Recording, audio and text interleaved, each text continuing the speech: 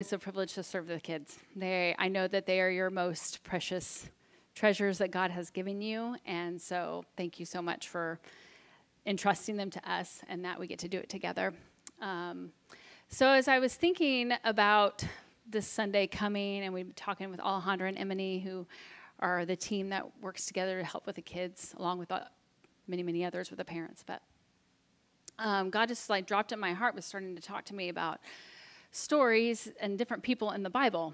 And now I'm more of a teacher. I'm not a preacher necessarily. And so this may be a little more teacher-like than something else. So, but since it's Legacy Sunday, and that's what we do. That's what we do with the kids, right? We tell them stories, and then they glean from those stories, and we can use them, and that's how we learn things, right? We hear, and that's how we learn, through other people's narratives, right? And so, but I was thinking about, of course, the Bible is the story of God's people. And so, in the Old Testament, when God introduced himself to Moses, he said, I am the God of your father Abraham. I am the God of your father Jacob. Israel, and I am the God of the father Israel. Abraham, Isaac, and Jacob. That's what I'm trying to say. Thank you.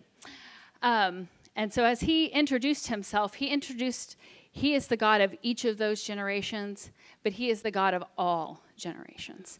But we can know him as the God of this generation, but he is the God from the beginning to the end.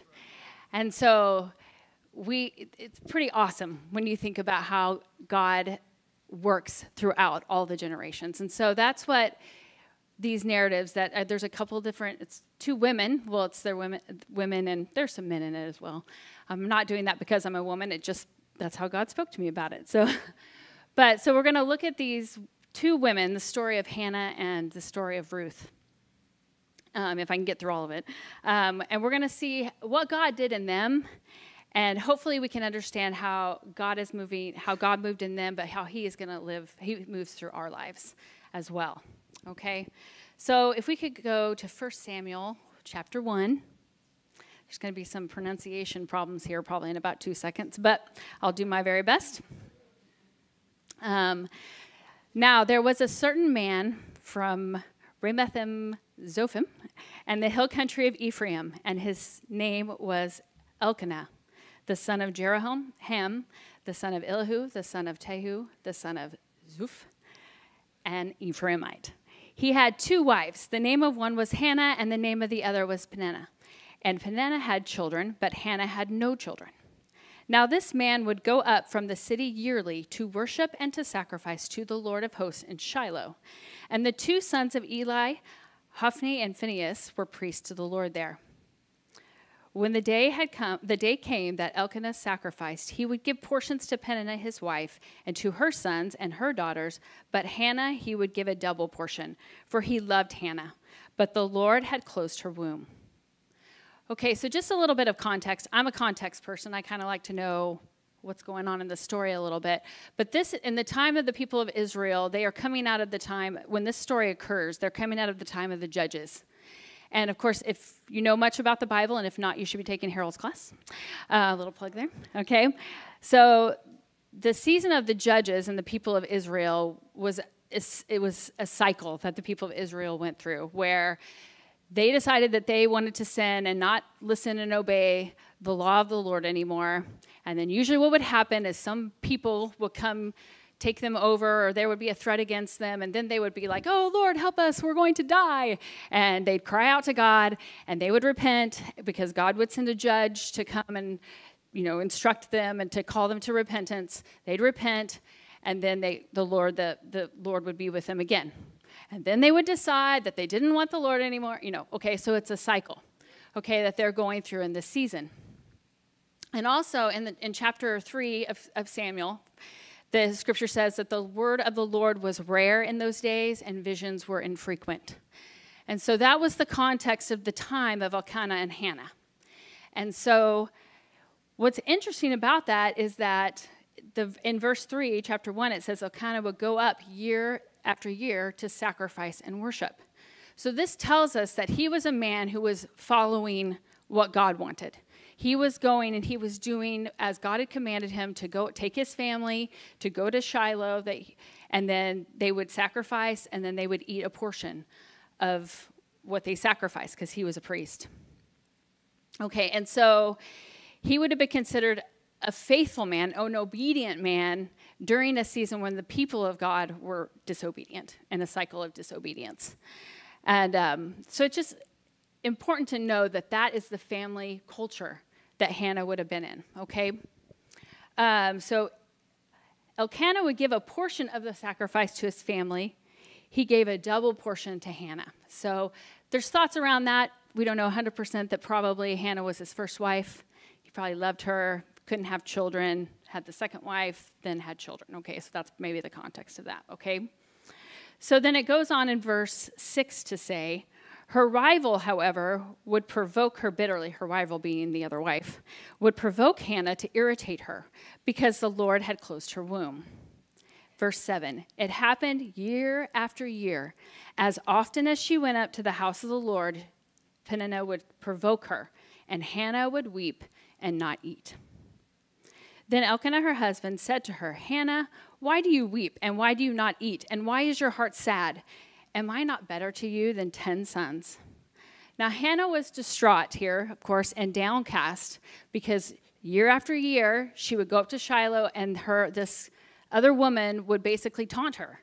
And so she wasn't eating or drinking. Now, what's important to realize is that this was a part of the obedience, part of the law of what they were doing is they were coming up, and that was the purpose for which they went, was to sacrifice, and part of that reward was they could eat and drink of the sacrifice. So Hannah was not engaging in the obedience of what God was providing for her. She was not eating or drinking. But this year was going to be different. And the reason that's different is because her husband said to her, and he actually challenged her. And he asked a few questions. Now, how many of us, sometimes we need somebody to just ask us a few questions.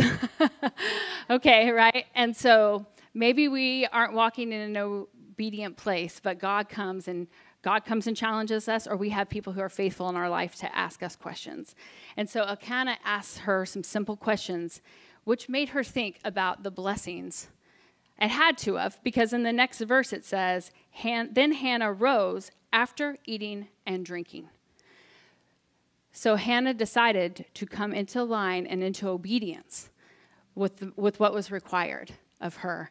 And she submitted herself to her husband. She submitted herself to the Lord.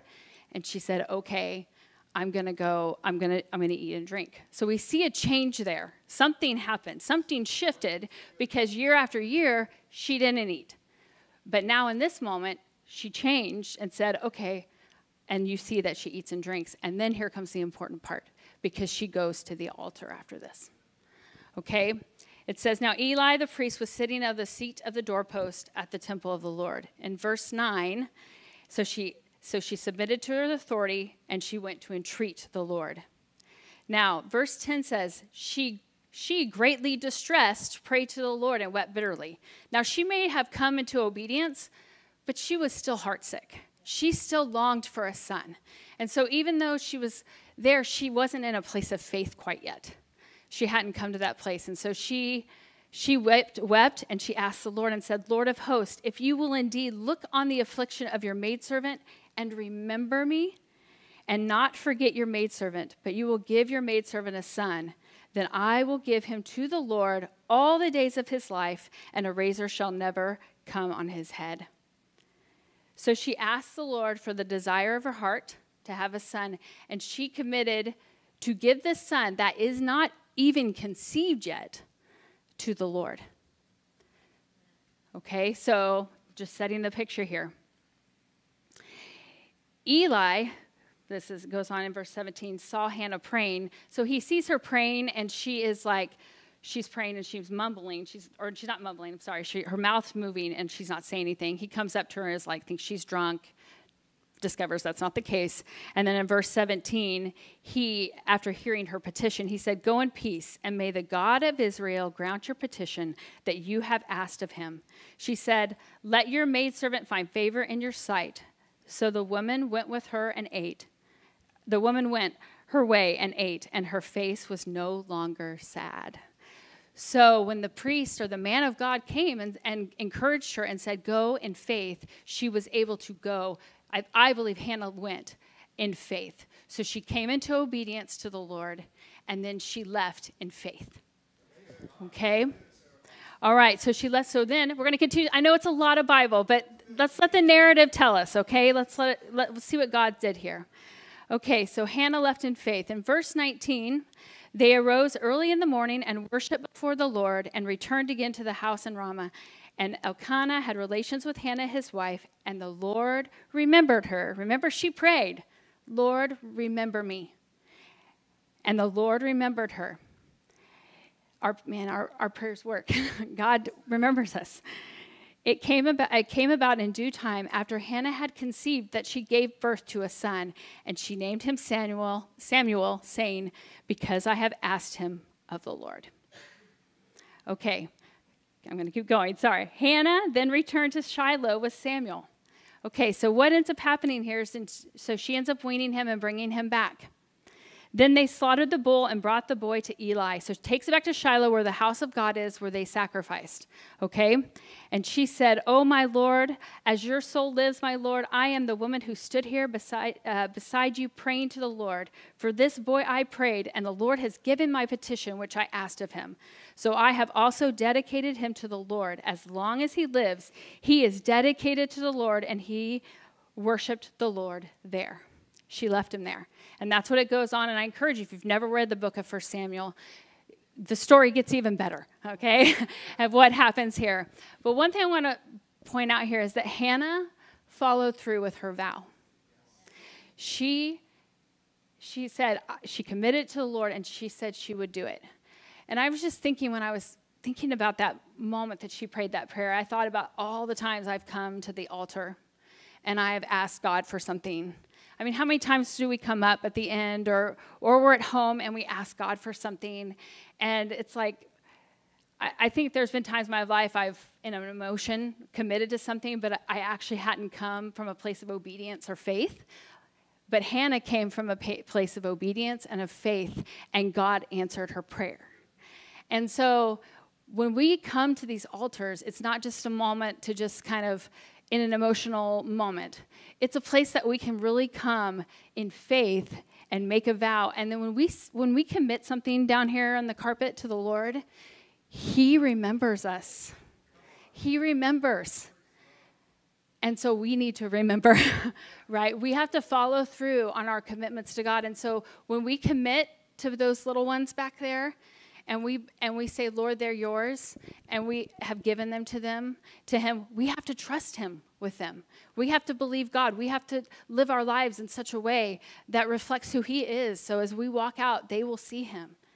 And God remembers that. When we make those vows to him, let's follow through with those vows. And God will help us. Sometimes, we say things and then God's like, do you remember when you told me this? Has anybody ever had that happen? You've committed something to God, and then he brings it back to your mind, and you're like, oh, yeah, I said that, Lord. And I repent for not doing what I said I would do. So it's pretty amazing story of how Hannah, because these two stories are about, I'm talking more about from our point of view. I could talk about all the things that Samuel went on to do, and I will mention a few of them because they're pretty awesome. But because of Hannah's obedience and faith, a son was produced. And as you go on to read the book of Samuel, Samuel ended up being the final judge over the people of Israel, and he was a prophet to the people of Israel. God spoke to him at a young age as he laid at the altar. That's in 1 Samuel 3. And that's what we want. So Hannah brought and said, here, Lord, I give him to you. And he slept by the altar, and then God spoke to him. It is important for us as parents to bring our children to the house of the Lord. I know there are a lot of things in our lives that can come in, and there are good things that we can do. Sports are good, and different things that all of our children would love to do. But always, always remember that they belong to the Lord first. Especially if we do baby dedications and we bring our kids up and we say, Lord, we cry and we pray, and which is good, we should, because this is our most precious gift. But again, we make those commitments to him, even when they're teenagers, even when they don't see it, and you love your little baby, you know, and now he's 13 or 14, now he has other commitments and things he wants to do, and bring them to the house of the Lord, okay? Always prioritize the house of God, because that's where the presence of God is. It's not just about us people, it's to Jesus. It's to who he is. We have our part to play. We have to do that and bring our kids to him. He anointed kings, and we'll talk a little bit about that with the next person I'm going to talk about. So Hannah had a great legacy, and it all started from obedience and walking out of faith and then following through with what she had said. She had also an entreaty of the Lord and then following through on what she said. So now we're going to go over to the book of Ruth. Chapter 1. I'm going to kind of just quickly sum up in case you don't know the story of Ruth. A lot of you probably know the story of Ruth, hopefully. But just very quickly, there was a man named Elimelech, and he was married to a woman, Naomi, what I actually thought was kind of interesting. This is kind of a teacher nerd moment maybe. But that Elimelech and Elkanah were both Ephraimites. They were in the same lineage, which I thought was kind of interesting. I'm sure Tom could extrapolate that out into some great thing. But I will move on. And so Naomi and Elimelech, and they had 2 sons, and they were living in the land of Moab because of a famine. And what happened was that the husband and the 2 sons got married, and they had a daughter, or their wives were Ruth, and the other son married a woman named Orpah. Okay, anyway, all the men die. And so then Naomi, who is the mother, she says, I can't stay here anymore. I'm going to leave. Okay, and so in verse 14 of chapter 1, all the women, they lifted their voices up and they wept, and Orpah kissed her mother-in-law, and Ruth clung to her. And then Naomi said, "Behold, your sister-in-law has gone back to her people and her gods. Return after your sister-in-law." But Ruth said, "Do not urge me to leave you or turn back from following you, for where you go, I will go, and where you lodge, I will lodge. Your people will be my people, and your God my God. Where you die, I will die, and there I will be buried. Thus may the Lord do to me and worse, if anything but death parts you and me." When she saw that she was determined to go with her, Naomi said no more to her. Now, a couple distinctions to make between Hannah and Ruth. Hannah was an Israelite. Ruth was a Moabite. Okay? Moabites that actually was not a good idea that the sons of Israel would marry a Moabitess, because they were not the people of God. They would have been considered pagan at that time, and so would not have been a good thing. Okay, so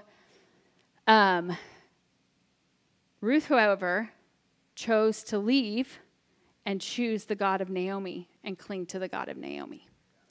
And when she did that, she changed her whole trajectory. Now, one thing I want to say, because we all come from different backgrounds, we all come from different places. And so Hannah, I was raised in the church. And so it could be maybe you weren't. And maybe you've come to the Lord later in life, or, after your children are adults, or whatever it could be. It doesn't matter where we begin.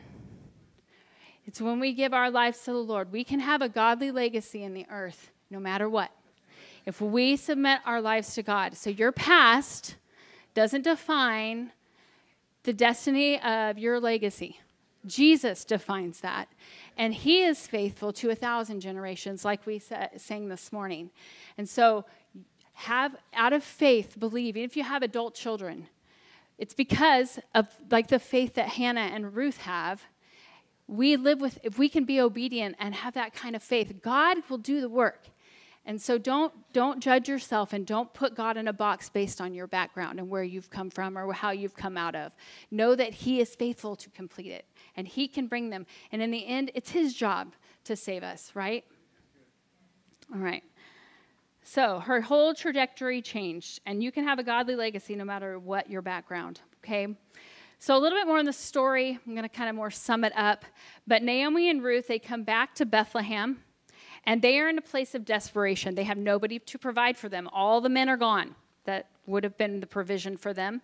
And so Naomi sends Ruth. Ruth ends up going to a field to glean during the barley and wheat harvest. And so during that time, they would have these large fields, and these women could go and they could glean, kind of pick up the scraps behind, is what Ruth would have done. They had maidservants and people who would go behind and pick up after they had harvested. But what Ruth did is she basically kind of followed behind and was trying to get just whatever she could to help feed her and Naomi. And so it ended up, she went to a field of somebody who would have been a kinsman, which the name of Boaz. And he was in charge of the reapers of that field. And so Ruth found favor with him. And he said, stay here. He basically gave her protection because she would have been a single woman, open to all sorts of things that could have happened to her in those days. And he provided protection and said, no, stay in my field, be here, and became a covering for her, okay? And so she was able to get protection for that. And so in verse 10 of chapter 2, it says, then she fell on her face, bowing to the ground, and said to him, why have I found favor in your sight that you should take notice of me since I am a foreigner? See, she's very aware of where she came from because everybody there would have known, would have heard where she came from. She's a Moabitess, okay, would not have been a good thing, all right? Boaz replied to her, all that you have done for your mother-in-law after the death of your husband has been fully reported to me, and how you left your father and your mother and the land of your birth, and came to a people that you did not previously know. May the Lord reward your work, and your wages be full from the Lord, the God of Israel, under whose wings you have come to seek refuge. And so Boaz recognized that Ruth was a woman who walked rightly, that she did right by choosing the God of Israel and by basically changing this trajectory of her life. And so her decisions came to his ear and walking rightly. So we don't always do everything right.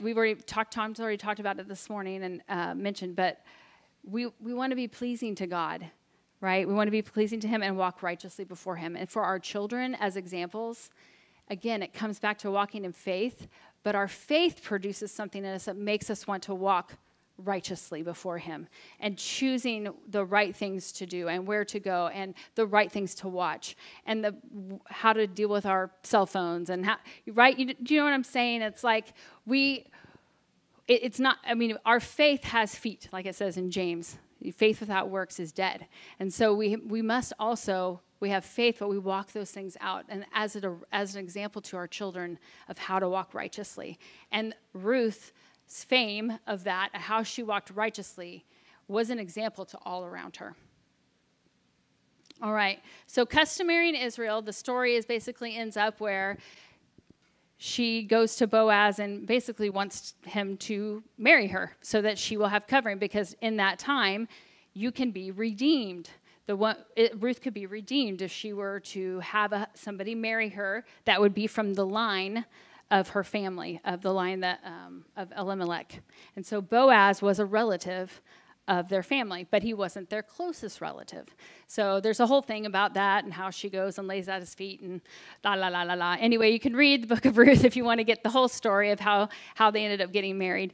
But he ends up going to the closest relative and says, do you want to marry her? And he says, no, I have other responsibilities. Okay, well, he says, I'm going to marry her and I'm going to redeem her. And so he ends up marrying her, and she is bought into the family. And I just loved this verse because in verse 11, in chapter 4, verse 11, it says, all the people who were in the court, meaning, so this was, again, well known in Bethlehem, and the elders said, we are witnesses. May the Lord make the woman who is coming into your home like Rachel and Leah, both of whom built the house of Israel. And may you achieve wealth in Ephrathah and become famous in Bethlehem. Moreover, may your house be like the house of Perez, whom Tamar bore to Judah, through the offspring which the Lord will give you by this young woman. This is an amazing thing that she, again, going back to how our past does not define us, the people of that day were saying, you are now part of us. You are no longer defined by this, but you are now in the line. The prayer is, you are now in the line like Jacob, because if you don't know, Rachel and Leah were Jacob's wives. And so now Ruth has been joined and grafted into the family, redeemed, fully bought back out of what could have been a desperate situation, and she was able now to become in the line. And we, of course, know, as it says in verse further down, that she became the mother of Obed, and Obed was the father of Jesse, and Jesse is the father of David. And she now is the great-grandmother of King David. And of course, we know that that line extends on to Jesus. And so, there's so many more stories like that in the Bible. I mean, I think it's like the Boaz's mom or grandmother was Rahab, who was a harlot. I mean, if we just think about the stories of how God buys back and redeems us, and redeems the people in the Bible, how he does that for us, and how no matter what, we're joined and put into his family. And then we can have a legacy that goes further out and stretches far beyond. Now, in verse 16, it says, then Naomi took the child. So Naomi was, of course, the mother-in-law. Her legacy is gone now. This is now Boaz, right? I mean, Naomi was married to Elimelech, but now Ruth is a part of this line with Boaz. I mean, they're still in the same family, but I was just thinking this morning about that. Like, even if you don't have children anymore, or didn't have children, or whatever, like her children died, but maybe you don't have children. The verse says, then Naomi took the child, laid her in her lap, and became his nurse. The neighbor woman gave him a name, saying, a son has been born to Naomi. So they named him Obed. And I'm just thinking about people who maybe you don't think you have a legacy because it's died, or your hope has died.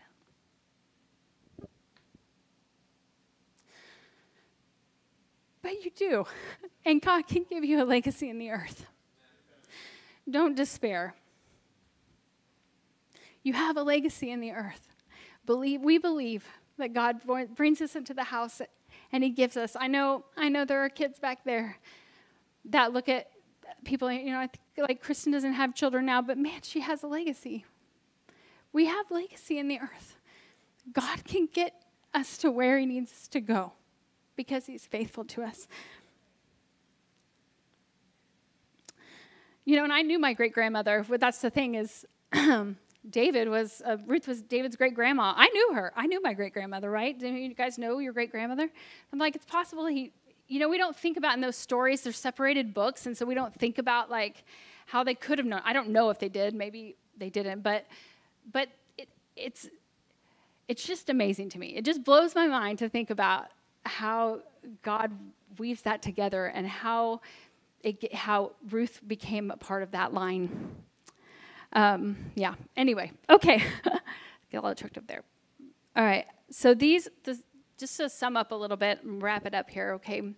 So these are stories of two women who they chose to submit their lives to God first, to walk in obedience by faith.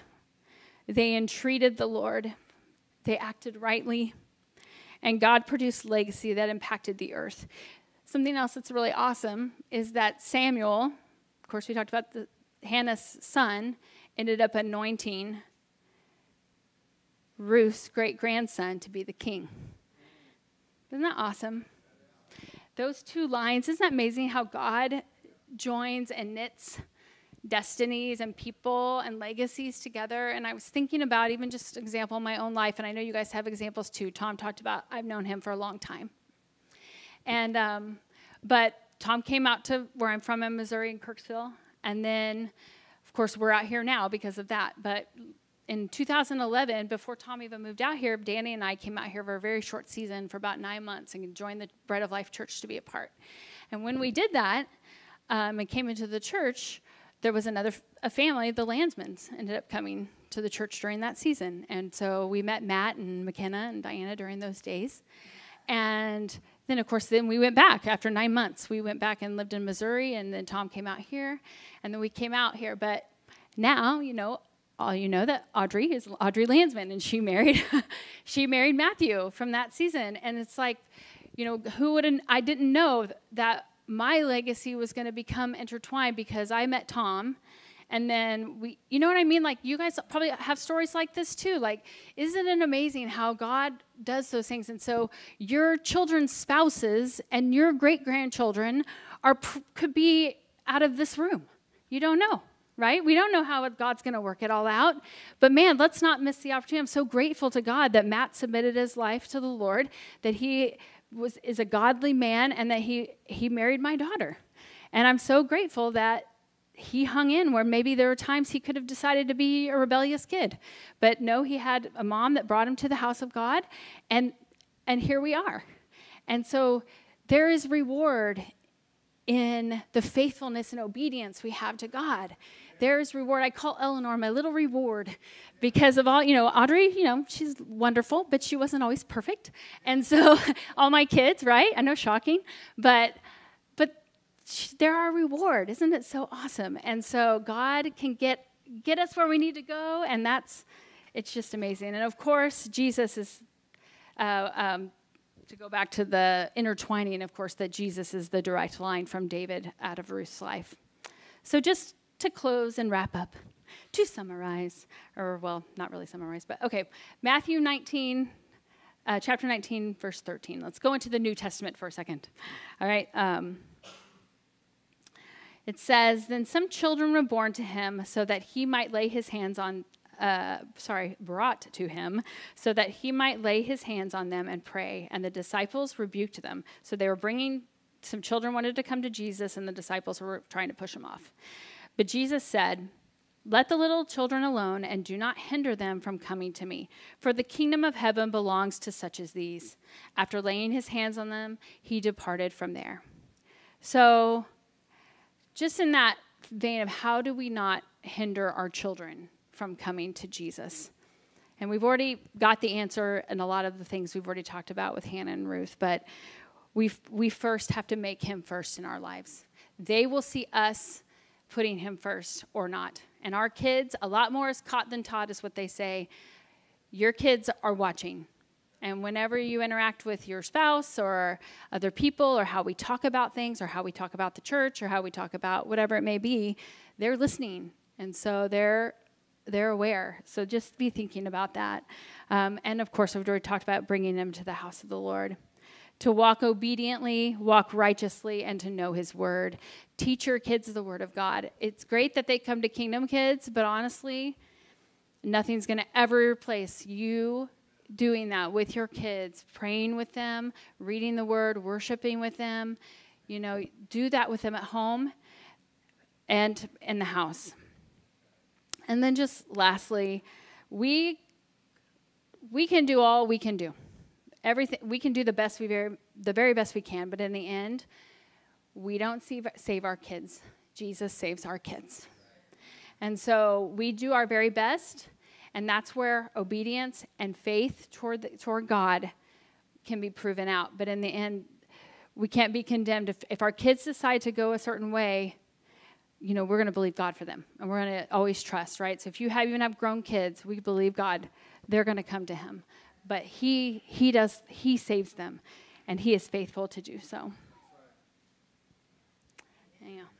All right.